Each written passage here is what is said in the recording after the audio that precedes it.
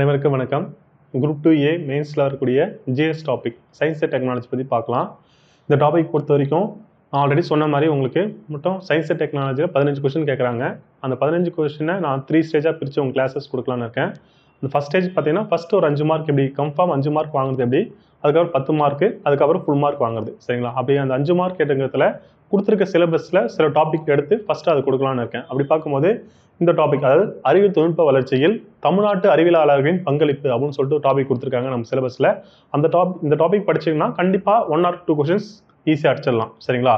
அப்படி பார்க்கும்போது நம்ம தமிழ்நாட்டு அறிவியல் தொழில்நுட்ப வல்லுநர்கள்னு பார்த்தோன்னா மொத்தம் 30 பேர் இருக்காங்க. சரிங்களா? அந்த 30 பேர் நீங்கள் படிச்சிங்கன்னா போதும். சரிங்களா? இந்த 30 பேரில் ஒரு பெண்மணிகள் 5 பெண்மணிகள் இருக்காங்க.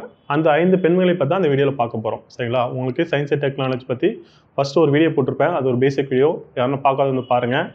அந்த வீடியோலேருந்து ஒரு 10 கொஸ்டின்ஸ் கேட்குறேன், உங்களால் ஆன்சர் பண்ண முடியுதான்னு பாருங்கள். முடிஞ்சால் கமெண்ட் பண்ணுங்கள், இல்லைனா ஓகே தான். அதாவது மைண்டுக்கு ரிமர் ஆகுதான்னு மட்டும் பாருங்கள். ஃபர்ஸ்ட் கொஸ்டின், அணுக்கரு ஒளியின் தந்தை யார்? ஓகேவா? செகண்ட் கொஸ்டின், இந்தியாவில் 2வது அணுகுண்டு சோதனை நடத்தப்பட்ட ஆண்டு. 3வது கொஸ்டின், இந்தியாவின் மிகப்பெரிய இராணுவ தளம் எங்கு அமைந்துள்ளது? 4வது கொஸ்டின், இந்தியா பாதுகாப்புத் துறையில் பாதுகாப்பு தரவரிசையில் எத்தனாவது இடத்தில் உள்ளது? 5, இந்தியாவில் அமைக்கப்பட்ட முதல் அணுக்கரு உலையின் பெயர் என்ன? ஓகேவா? அடுத்து 6th கொஸ்டின், இந்தியா அணு ஆயுத உற்பத்தியின் எண்ணிக்கையின் அடிப்படையில் இந்தியா எத்தனாவது தரவரிசையில் உள்ளது? சரிங்களா? அது 6th கொஸ்டின் பார்த்தோன்னா, அணு ஆயுதங்கள் உற்பத்தியின் எண்ணிக்கையில் உலக அளவில் இந்தியா எத்தனாவது இடத்தில் உள்ளது? அடுத்து 7th கொஸ்டின், 1975ஆம் ஆண்டு ஏவப்பட்ட ஆரியப்பட்ட செயற்கைக்கோளானது எந்த நாட்டு உதவியுடன் செலுத்தப்பட்டது? ஓகேவா? அடுத்து 8th கொஸ்டின், தாமஸ் மன்ரோ கொண்டு வந்த நில சீர்திருத்தம் பெயர் என்ன? ஓகேவா? அடுத்தது 9th கொஸ்டின், 1945ஆம் ஆண்டு அமெரிக்கா ஜப்பான் மீது குண்டு வீசப்பட்டது. அப்போது நாகசாகி மீது வீசப்பட்ட அணுகுண்டின் பெயர் என்ன? ஓகேவா? அடுத்து 10th கொஸ்டின், இந்தியாவின் விண்வெளியின் தந்தை யார்? ஓகேவா? அப்போ 10 கொஸ்டின். இந்த 10 கொஸ்டின் உங்களால் ஆன்சர் பண்ண முடியுதான்னு பாருங்கள். முடிஞ்சால் கமெண்ட் செக்ஷனில் கமெண்ட் பண்ணுங்கள். இப்போது டாபிக் உள்ள போகலாம். அதாவது தமிழ்நாட்டில் சேர்ந்தவரும் 30 பேர். அந்த 30 பேரில் ஒரு 5 பெண்மணிகள் பற்றி பார்க்கலாம்.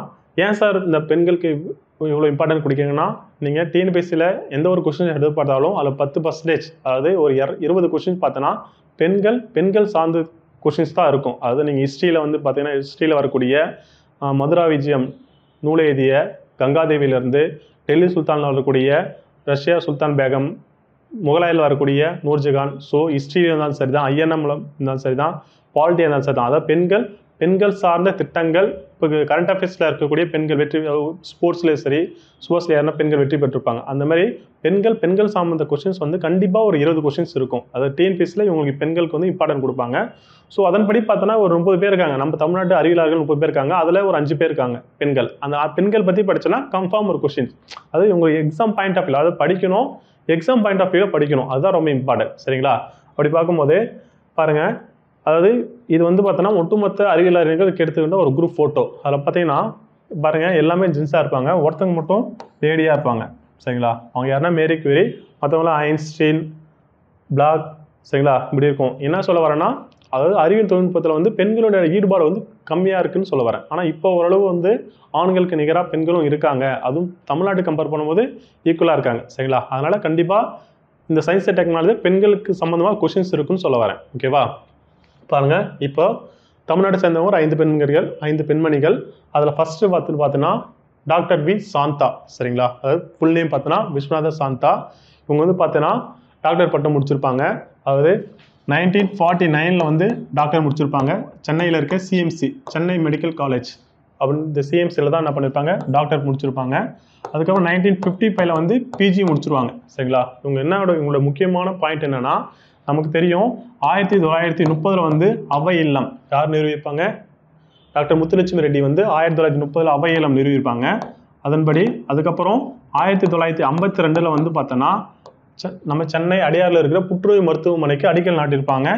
1954 வந்து ஓப்பன் பண்ணியிருப்பாங்க. சரியா? இதுக்கு அடிக்கல் நாட்டியர் வந்து அன்றைய பிரதமர் யாருன்னா நேரு அவர்கள் வந்து அடிக்கல் நாட்டியிருப்பார், ப்ளஸ் தொடங்கி வச்சிருப்பார். இது வந்து ப்ரீவியஸ் இயர் கொஸ்டின்ஸ்.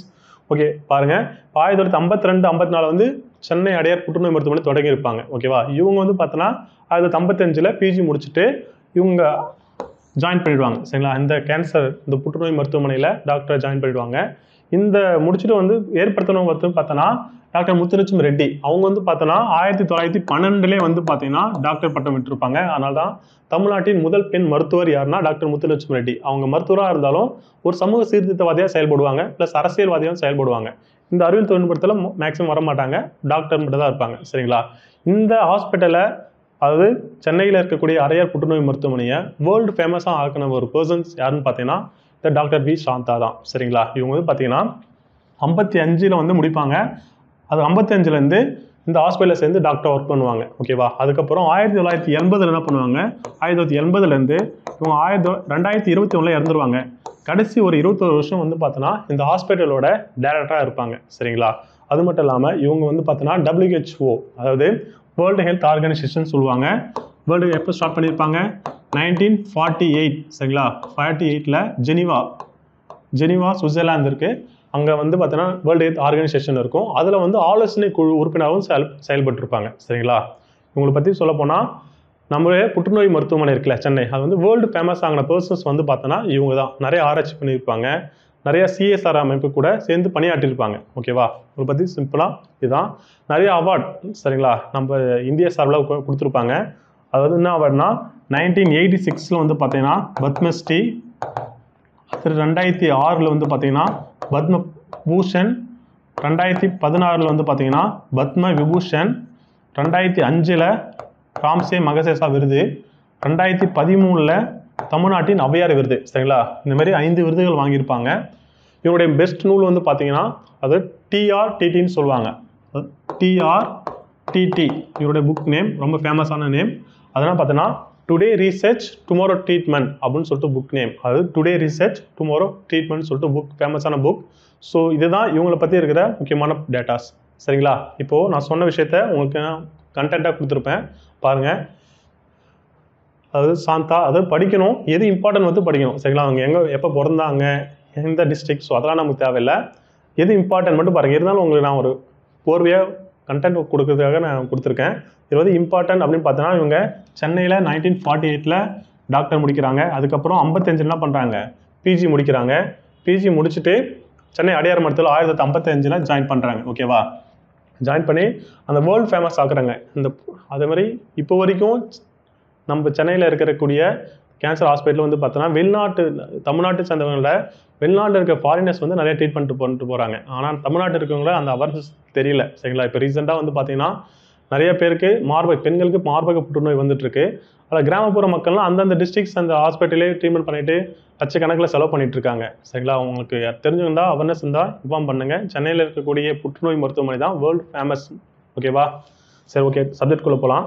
இப்போ பார்த்தீங்கன்னா 1980லேருந்து அது சொன்ன மாதிரி 21 வரைக்கும் என்ன பண்ணுவாங்க, அந்த ஹாஸ்பிட்டலோட இயக்குனர் டேரக்டராக செயல்பட்டுருப்பாங்க. ஓகேவா? அதேமாதிரி WHO ஆலோசனை கூட செயல்பட்டுருப்பாங்க.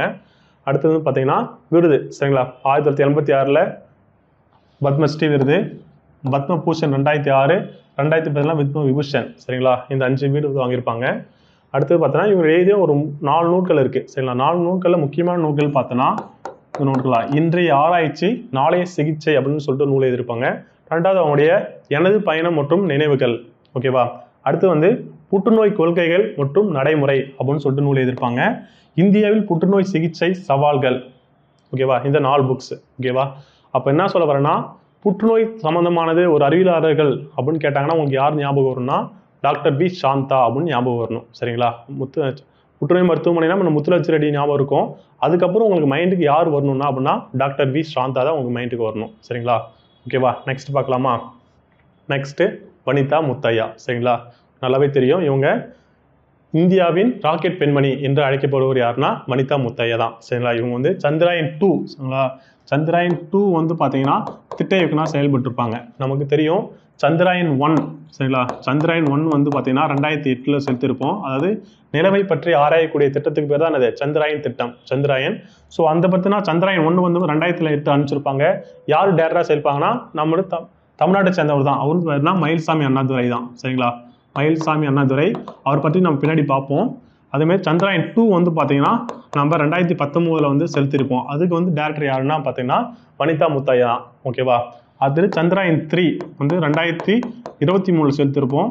அதுக்கும் நம்ம தமிழ்நாட்டை சேர்ந்தவர் தான் யார், வீரமுத்துவேல். ஓகேவா, இந்த நமக்கு ஃபஸ்ட்டு ஒன்றும் செகண்ட் ஒன்றும் சக்ஸஸ்ஃபுல்லாக இருக்கும். தேர்ட் ஒன்றும் செகண்ட் ஒன்று வந்து பார்த்தோன்னா ஃபெயிலியர் ஆகிருக்கும். பட் இருந்தாலும் ஆல்மோஸ்ட் ஒரு சக்ஸஸ் தான். சரிங்களா, ரொம்ப 100% ஃபெயிலர்னு சொல்ல முடியாது. ஒரு 70% சக்ஸஸ் 20% ஃபெயிலர் தான் சொல்லலாம். ஓகேவா, சந்திராயன் 2 நான் உங்களுக்கு இந்திய விண்வெளி ஆராய்ச்சித்துறை பற்றி தனியாக ஒரு வீடியோ கொடுக்குறேன். அதில் வந்து ஒட்டுமொத்தமாக நான் உங்களுக்கு இன்ஃபர்மேஷன்ஸ் கொடுக்குறேன். அது ரொம்ப யூஸ்ஃபுல்லாக இருக்கும். நெக்ஸ்ட் வீடியோ நான் அது கொடுக்க ட்ரை பண்ணுறேன். ஓகேவா, பாருங்கள், இப்போ வனிதா முத்தையை பற்றி பார்க்கணும்னா இந்தியாவின் ராக்கெட் பெண்மணி. ஓகேவா, அது இல்லாமல் இவங்க வந்து மங்கள்யான் திட்டம் 2013 வந்து மங்கள்யான் திட்டம் வந்து அனுப்பிச்சிருப்போம். மங்கள்யான் வந்து பார்த்தீங்கன்னா செவ்வாய் கிரகத்தை பற்றி ஆராய்ச்சிக்கு மேற்கொள்வதற்கான ஒரு திட்டம் தான் மங்கள்யான் திட்டம். இந்த மங்கள்யான் திட்டத்துக்கும் என்ன பண்ணியிருப்பாங்க, இவங்களுடைய ஈடுபாடு வந்து அதிகம் ஹெல்ப் பண்ணியிருப்பாங்க. ஓகேவா, இவங்க 2006 வந்து பார்த்தோன்னா அஸ்ட்ரோநாட்டிக்கல் சொசைட்டி ஆஃப் இந்தியா அப்படின்னு சொல்லிட்டு ஒரு குரூப் இருக்கும். அந்த குரூப்பில் வந்து பார்த்தோன்னா 2006ஆம் ஆண்டுக்கான சிறந்த விஞ்ஞானி என்ற பட்டத்தை, அது சிறந்த பெண் விஞ்ஞானி என்ற பட்டத்தை வந்து கொடுத்துருப்பாங்க. அது மட்டும் இல்லாமல் 2019 பார்த்தீங்கன்னா, அதாவது சர்வதேச அளவில் இயற்கை அப்படின்னு சொல்லிட்டு ஒரு நேச்சர் அப்படின்ற ஒரு மேகசின் இருக்கும். அந்த மேகசினில் வந்து பார்த்தீங்கன்னா கவனிக்கப்பட வேண்டிய பெண் விஞ்ஞானிகள் அப்படின்னு சொல்லிட்டு இவங்களுடைய நேம் தான் ஃபஸ்ட்டு கொடுத்துருப்பாங்க. யாருன்னா வனிதா முத்தையோட நேம் வந்து கொடுத்துருப்பாங்க. என்ன மேகசின்னா நேச்சர், இயற்கை. சரிங்களா, அது வந்து சர்வதேச அளவிலான ஒரு மேகசின். எப்போனா 2019. ஓகேவா, இவங்க தான் இம்பார்ட்டன்ட். இதுதான். ஓகே, இவங்களை பற்றி பார்க்கலாம். ஃபஸ்ட்டு பாருங்கள், முத்தையா 1954 பிறந்திருப்பாங்க. இதெல்லாம் தேவையில்லை. சந்திராயன் 2 திட்ட இயக்குனர். ஓகேவா, இதுதான் ரொம்ப இம்பார்ட்டன்ட். சந்திராயன் 2 திட்ட இயக்குனர். அதுக்கப்புறம் 2013 மங்கள்யான் திட்டத்தை வடிவமைப்பதற்கு இவருடைய ஈடுபாடு அதிகமாக இருந்திருக்கும். அதில் மட்டும் இல்லாமல் கார்டோ சார்ட் 1, ஓசோன் சார்ட் 2 போன்ற திட்டங்களையும் வந்து பணியாற்றியிருப்பாங்க. சரிங்களா, பாருங்கள், ஆஸ்ட்ரோநாட்டிக்கல் சொசைட்டி ஆஃப் இந்தியா என்ற வந்து 2006ஆம் ஆண்டுக்கான சிறந்த பெண் விஞ்ஞானிகள் விருது வந்து கொடுத்துருப்பாங்க. ரொம்ப இம்பார்ட்டன்ட் இது. அடுத்தது 2019 வந்து பார்த்தோன்னா நேச்சர் அப்படின்றது ஒரு சர்வதேச அளவில் இருக்கக்கூடிய ஒரு மேகசின். அந்த மேகசினில் வந்து கவனிக்கப்பட வேண்டிய விஞ்ஞானிகள் சொல்லிட்டு இருக்க பதில் நம்ம வனிதா முத்தையா நேம் வந்து கொடுத்துருப்பாங்க. ஓகேவா, இந்தியாவின் ராக்கெட் பெண்மணி என்று அழைக்கப்படுவர் வனிதா முத்தையா. அடுத்தது என் வளர்மதி. சரிங்களா, ரொம்ப இம்பார்ட்டன்ட் பர்சன். அதாவது இமேஜ் பார்த்தாலே தெரியும் உங்களுக்கு. 2015 வந்து பார்த்தோன்னா ஏபிஜே அப்துல் கலாம். அது ஏபிஜே வந்து பார்த்தீங்கன்னா 2015 ஜூலை 27 இருந்திருப்பார். சரிங்களா, ஜூலை 27 இருந்திருப்பார். அந்த வருஷத்துல வந்து நம்ம என்ன பண்ணுவாங்க, அப்போ அம்மா பீரியட் வந்துட்டு இருக்கோம். அந்த பீரியட்ல ஒவ்வொரு வருஷமும் நம்ம என்ன பண்ணோம், ஏபிஜே அப்துல் கலாம் நினைவு விருதுன்னு சொல்லிட்டு கொடுக்க ஆரம்பிப்பாங்க. அந்த விருது பெற்ற முதல் பெண்மணி யாருன்னு பார்த்தோன்னா என் வளர்மதி தான். சரிங்களா, அதாவது தமிழ்நாட்டின் அப்துல் கலாம் விருது பெற்ற முதல் பெண்மணின்ற விருது பெற்றவர் யாருன்னா என் வளர்மதி. சரிங்களா, அது மட்டும் இல்லாமல் இவங்க இஸ்ரோவின் இரண்டாவது பெண்மணி தலைவராக செயல்பட்டுருப்பாங்க. இஸ்ரோ தலைவரில் இருப்பாங்க.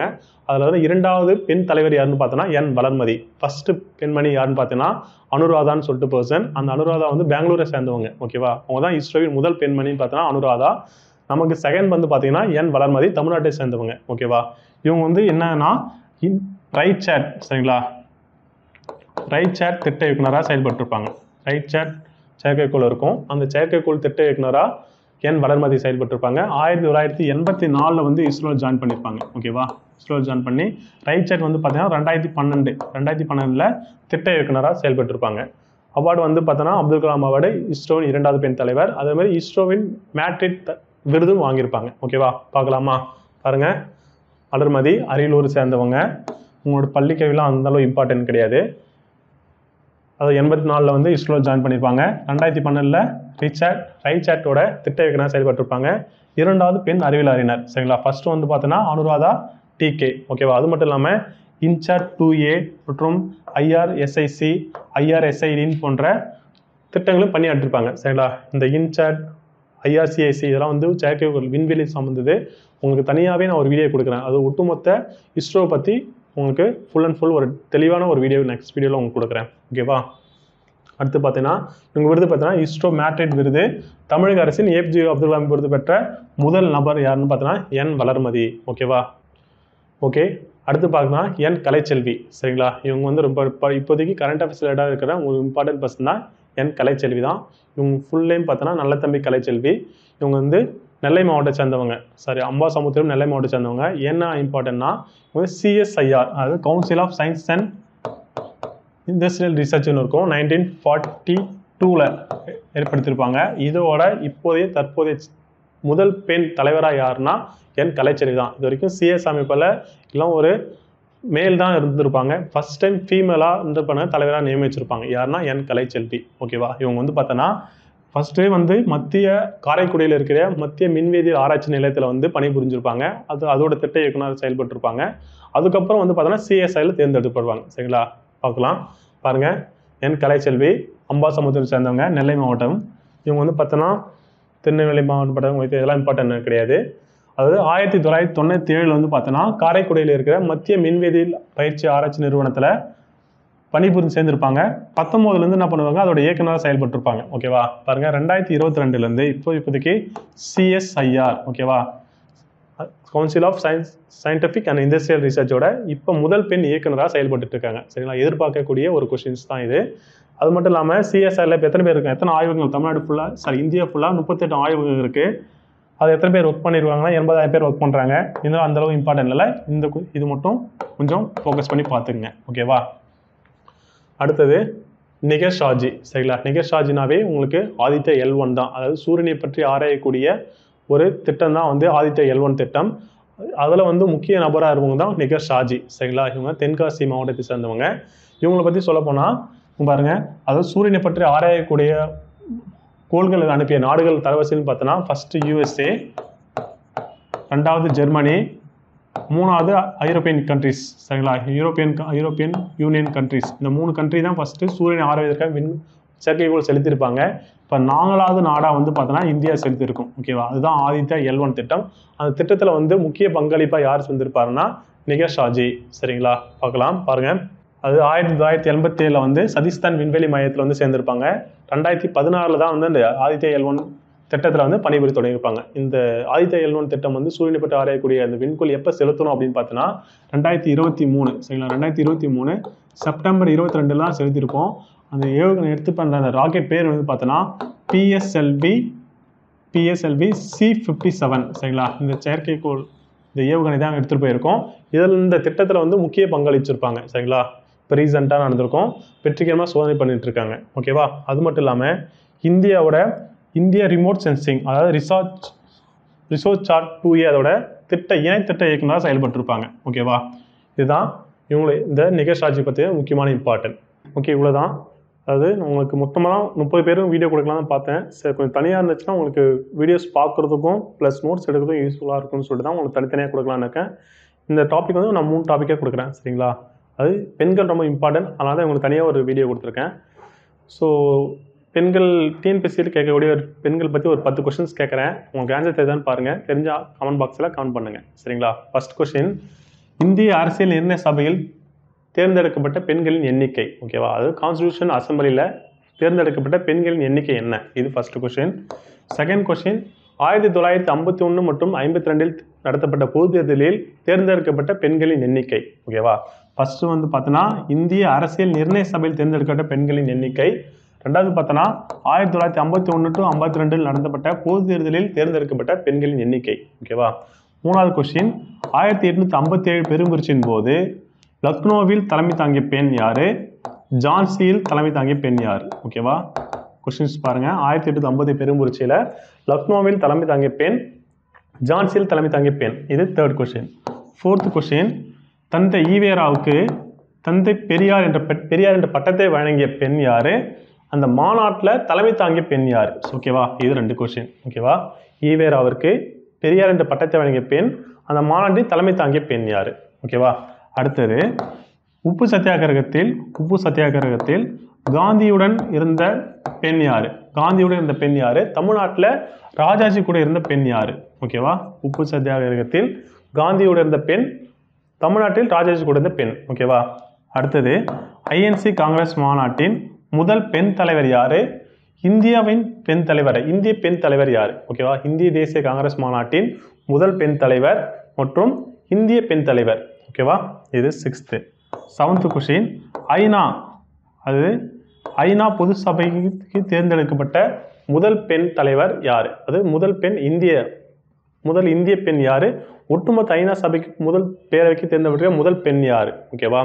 இது 7th கொஸ்டின். 8th கொஸ்டின் வந்து பார்த்தீங்கன்னா, ஒலிம்பிக்கில் தங்கம் வென்ற முதல் பெண் மற்றும் ஆசிய விளையாட்டுப் போட்டிகளில் தங்கம் வென்ற முதல் பெண். ஓகேவா? 8th கொஸ்டின், ஒலிம்பிக்கில் தங்கம் வென்ற முதல் பெண், ஆசிய போட்டியில் தங்கம் வென்ற முதல் பெண். சரிங்களா, ரெண்டு சேர்ந்து ஒரு கொஸ்டின். ஓகேவா. அடுத்தது 9th கொஸ்டின் என்னன்னா, தென்னாட்டின் ஜான்சி ராணி யாரு? தென்னாட்டின் ஜான்சி ராணி யாரு? காந்தியர்களால் தத்தெடுக்கப்பட்ட மகள். ஓகேவா. Okay. 9th question, தென்னாட்டின் Jhansi Rani என்று அழைக்கப்படுவர் யாரு? காந்தியால் தத்தெடுக்கப்பட்ட மகள் என்று அழைக்கப்படுவர் யார்? இது வந்து 9th கொஸ்டின். ஓகேவா. 10th question. 10th கொஸ்டின் ஆனால், இந்தியாவின் முதல் பிரதமர் யாரு அண்ட் பிரசிடென்ட் யார்? முதல் பெண் குடியரசுத் தலைவர் யார்? ஓகேவா. மொத்தமாக ஒரு 10 கொஸ்டின். இந்த 10 கொஸ்டின்ஸ் வந்து ரொம்ப இம்பார்ட்டன்ட் தான். டிஎன்பிஎஸ்சியில் கேட்ட கொஸ்டின்ஸ் தான்.